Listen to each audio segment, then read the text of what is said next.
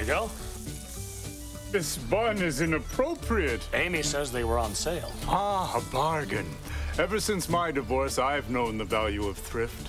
I've never been divorced. Fascinating. Oh. Here's the cash and the payroll checks.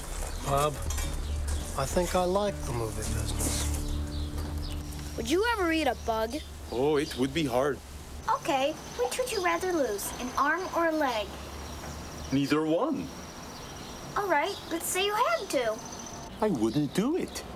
Well, what if the president passed a law or something? I just wouldn't do it. Okay. Which would you rather be, deaf or blind? Supper's ready. Yay! May I ask you something, Mrs. Walker? Me? You are the mother of a boy. I am to play a boy in this movie. Yes? Suppose I say to you, which is better, GoBot or Transformer? What do you say? I don't allow any of that stuff in my house. So then I say, I hate you, Mom. Is that right? That's about right. So this is what is called traditional family values? I guess so. Have you ever looked at a bug up close? Boys. Supper's ready. This is called research.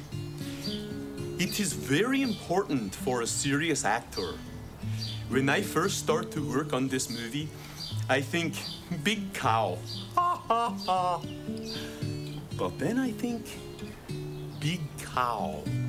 Not big dog, not big rabbit, big cow. Is it not what we all fear, no? To be stepped on by a giant cow? This is important, I think, to make this film about the big cow that is inside all of us.